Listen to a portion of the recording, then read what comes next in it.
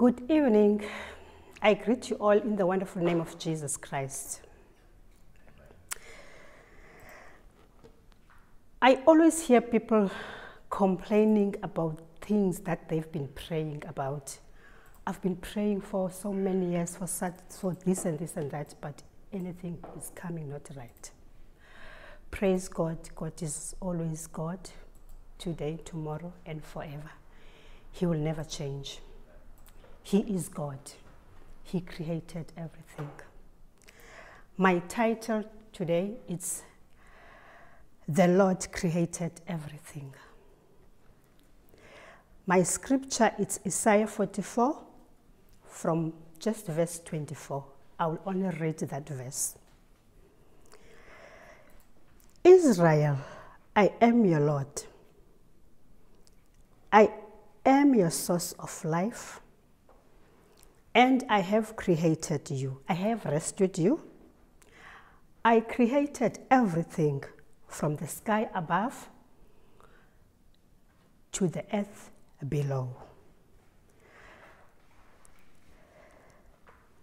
In verse 24, as I have read, the Lord is calling Israel his people. We are his people. No matter how many times we pray and then our prayers are not answered by God and we claim that he is not God, he is still our God. We can prove that in our scripture that he is God.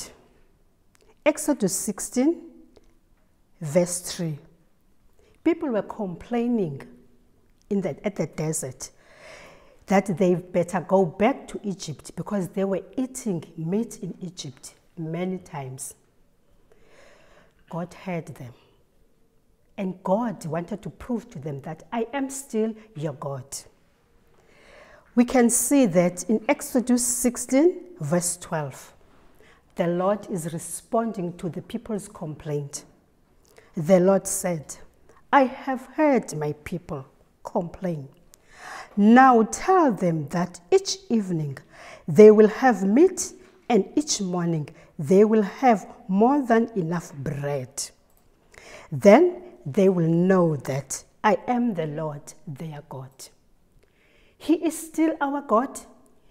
Even if you have been praying 10 years now and there's no answer, in his word, he says, I am the Lord. I am your God. Just stick to God. Don't move. Don't move. Don't think about going to plan B.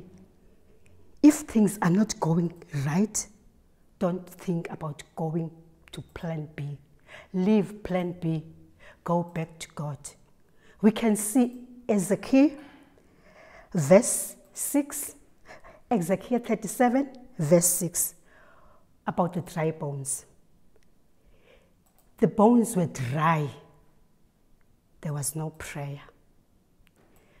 They were dead. They were inactive. But God spoke upon those bones. And he said to Isaac, spoke to these bones and see what is going to happen. God did not speak to the bones, but he ordered Ezekiel to speak to the bones. What you do, you want God to speak.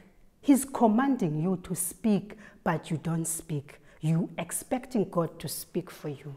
He has commanded you to say the words, but you didn't do that. Now you're expecting God to answer your prayers. He cannot do that because he commanded you, but you disobeyed. Then he said, I am your source of life. He has proved that he is a source of life. He has given life to each and every living thing that is on earth. Genesis 1, verse 24. We also see that in Genesis 2, verse 7, God breathed life unto man. and the man started to breathe. So we cannot doubt God and say that He's not our source of life. He has proved that He is our source of life. When you feel that the problems that you have are choking you, you can't even breathe, speak life. Said to that problem, the word of God in Genesis 2 verse 7 said that God breathed life into the man. And then God said, I have rescued you. God can rescue you in your situation as well. Because we saw God rescued the Israel in Egypt. When they were in Egypt, they started to panic at the desert. But God said to them, I am going to rescue you. He did rescue them. Exodus 13, verse 19. God will come to your rescue in your situation. Don't panic. Don't move from the position that God has put you. Don't change positions. Stand where God has set you.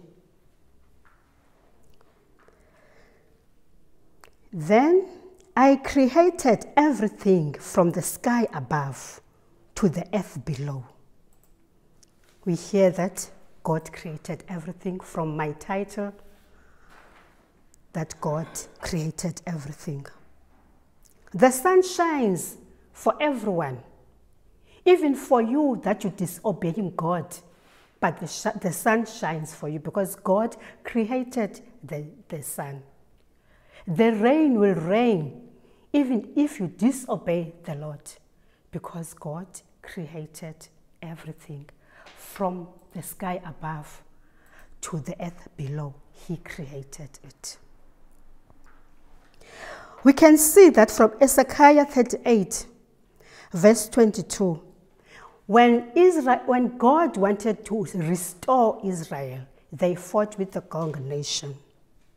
He said there, you and your army will be pounded with a rainstorm, and hailstones. So God there says that He created everything from the sky above to the earth below. In my conclusion, just look at your situation that you've been praying for 10 years or 20 years, thinking that God is no longer God, thinking that God will never rescue you, forgetting that God has given you life. This evening, I just say to yourself, just check your heart. Is your heart in the right place? Can you surrender your heart and tell yourself that, God, I've been disobedient. That's why you were not answering my prayers. But as from today, Lord, I give my heart to you.